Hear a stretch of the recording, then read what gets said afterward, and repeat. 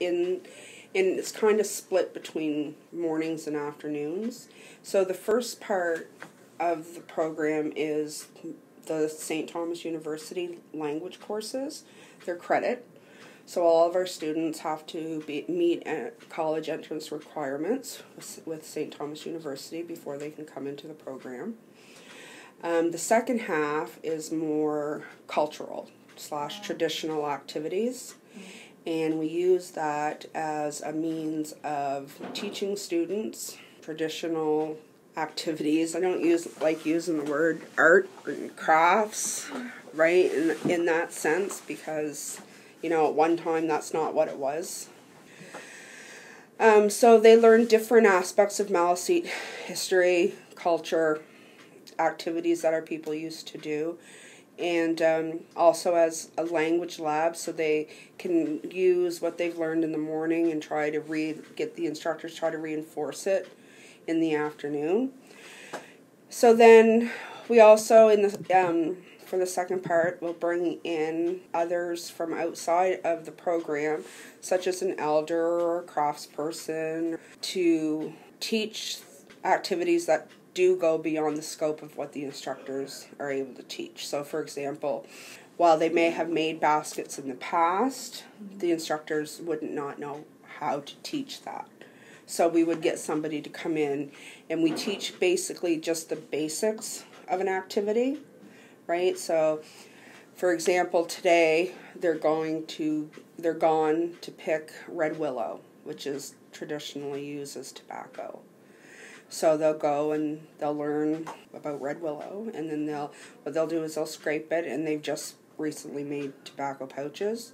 So they'll use that to put in the tobacco pouch, and then that activity will be complete. So in the future, some activities that we have planned would be making ash baskets, hand drums.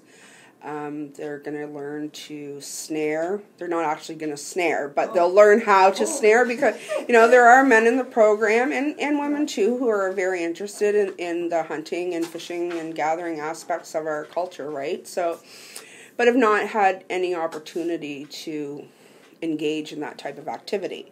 I guess that's what it boils down to. So, we have really kind of strict guidelines for entrance. We have an application process that needs to be gone through. So they have to fill out an application. They have to write an essay, a 200-word essay, what they want, why they want to take the program, what they plan to do with it when they're done, how they're going to give back to the community, which is all in efforts for revitalization and preservation of the language and culture.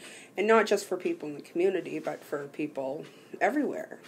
So over the past, we started in 2011, and each program is 2 years. So we went 2011 to 13, 2013 to 15, 15 to 17, and now we're on 17 to 19. Without all of the funders, the program as a whole right now wouldn't be possible. We would have the St. Mary's, St. Thomas part, but without the Department of Canadian Heritage, who has given us generous funding over the last 6 years, they make the afternoons possible. So it does form a complete, comprehensive program for both linguistic and cultural competency, I guess. Yeah. So you guys must teach about the traditional foods too and stuff. They do. They do.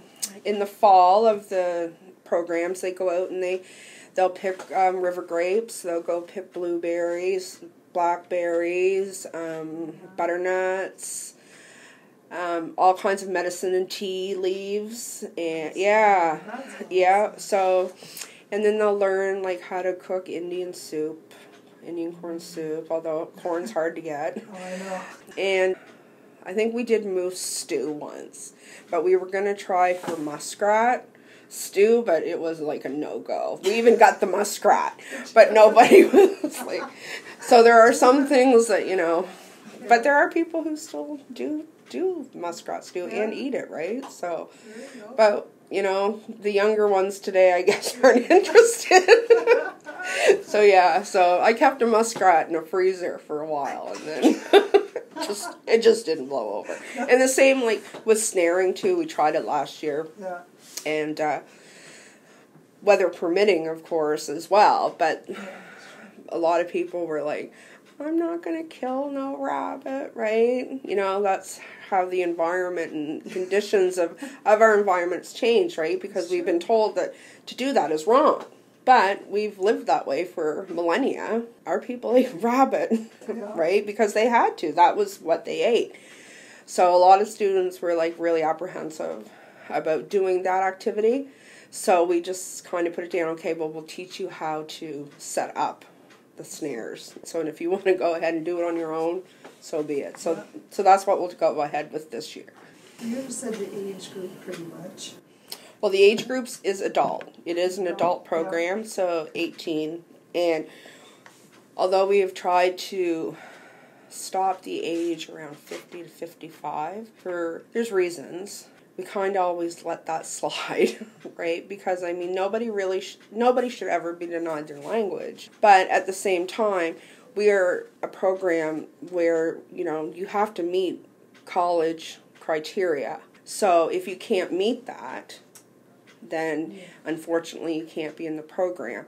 So what we have found is a lot of older people have proven difficult to master or even come close to mastering the native language as a second language. It is only open to those of Maliseet ancestry. Okay. You know, hopefully in the future, you know, that we can look at extending that beyond the scope of our communities. It depends on how much work they put into it too. This language is not easy. And it's not easy to learn as a second language. So it depends on the amount of work that you put into it is what you're going to take out of it. The aim of the program? It's for the preservation and revitalization of the Maliseet language. Yep. Our language is now above critically endangered. So worldwide, I think we might have 500 speakers, fluent speakers. Mm-hmm. There's all kinds of people who can say, you know, hello, or, you know, see you later, or thank you. And, you know, there are people who are able to understand what other people are saying but can't speak it. You know what I mean? So right now we are above critical, and, you know, we have to do something. So, and hence Andrea starting this program. And now we have seen other communities and other people doing different things within the language, like Ron starting his thing, right? And so people have reached out to you? Not so much reached out, no, because there's a lot, as much as people who would, you know, say the program was exemplary, there would be people out there who would say the exact opposite. And that's one thing you have to take into consideration, is everybody's got an opinion, and whose is right and whose is wrong. All we're trying to do is promote the language, preserve what language we've got, revitalize what language we've got. It opens students up to a post-secondary education, which some of them may never have done before. And, you know, over the last few years too, we're starting to see family connections. Like, well, Tony and Elma took the program together. So there was a grandmother and a granddaughter. And then now Tony's teaching. Now her aunt is a student. Yeah. So previous students, we had one girl last year. Now her brother is taking it this year. A girl last year. Now a sister is taking the program. So we're starting to actually build some connections between family members who have taken the program and who are now taking the program. And I think that that's great, because that's kind of the start. But in all actuality, we have no child speakers in this community, none. So that's when you hit the critical and above critical conditions. So that's what that program that we were talking about earlier, Andrea is trying to get into, putting immersion in preschool levels. What, in your opinion, makes it an example of excellence in Indigenous education? I wouldn't even know how to answer that. You know, I think, you know, it's community-based, so there's one. It reaches out to a wide range of age group. It opens up the possibility of going beyond the 2 years here at a post-secondary level.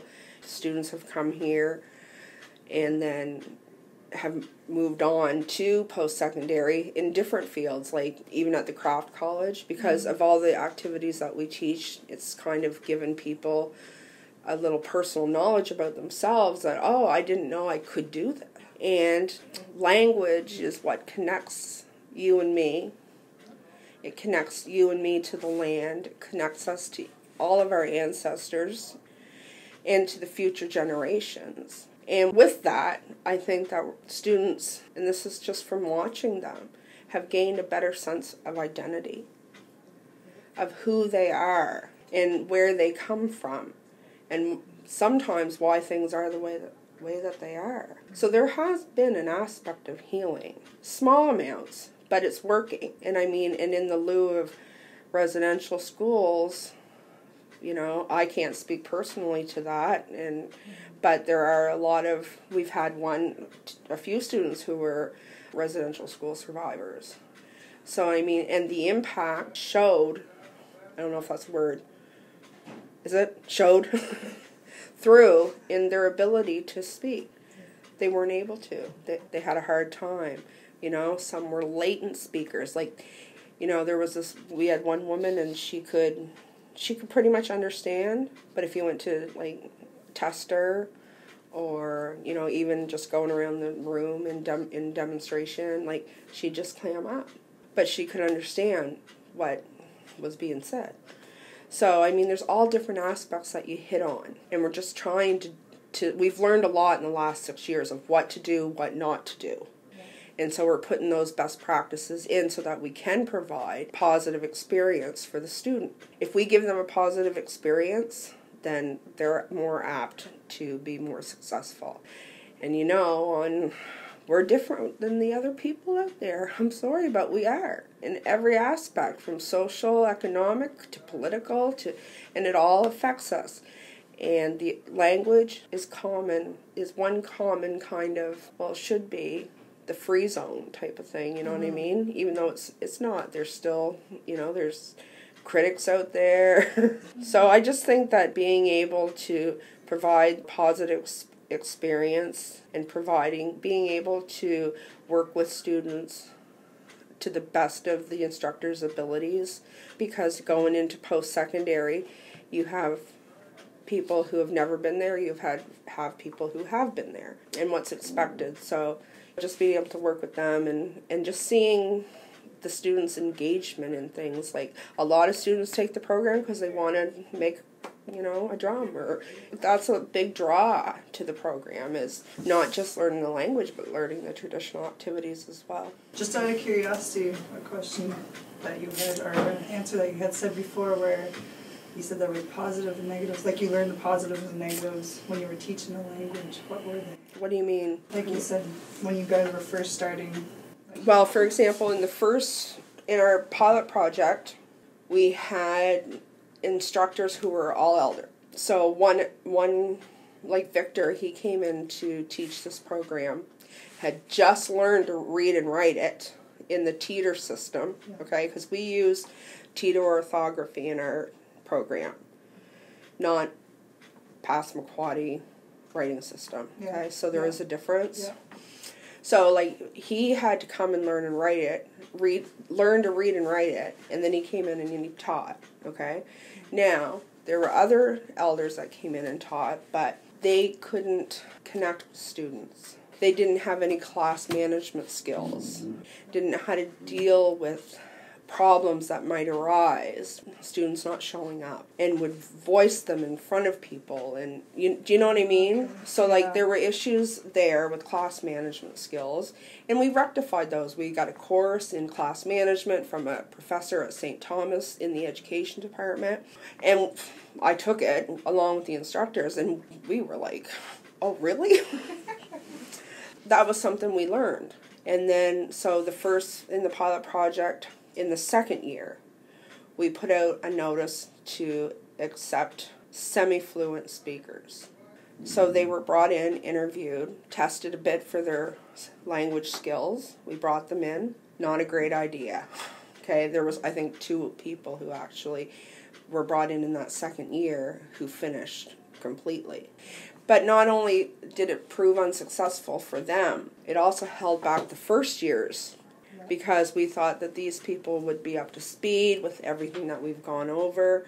So that didn't work out. So we learned, okay, so once we bring somebody in the first year, these are the people we go with for 2 years without bringing in anybody new. Came a long ways. We've had, people who couldn't teach, learn to teach, and now we have students who took the program who are now teaching with the guidance of our very first lead instructor. So, that's progress in and of itself. That's a positive, I guess. What's your vision for Indigenous education? Well, I can only speak to this program. So that's what I'll speak is that I hope that this program continues to the point where we have people conversing in Maliseet to one another, wherever they go. So, for example, I went to a language conference in Halifax in the fall.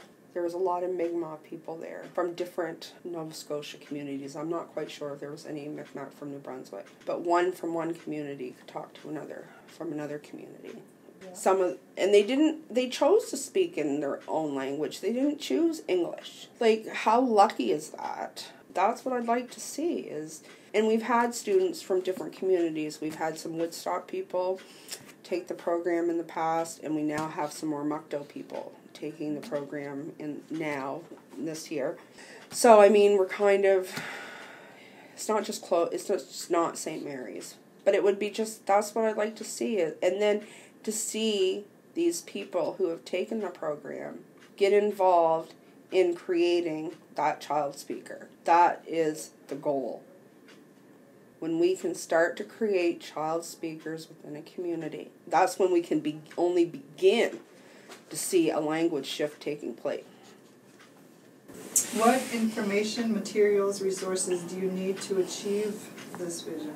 Well, aside from funding, which is like the major thing that we need, well, I think that we need to have all of our Maliseet communities on the same page. I think that people who express the interest in learning the language, however they learn it, I'm not just saying that this is the program to take.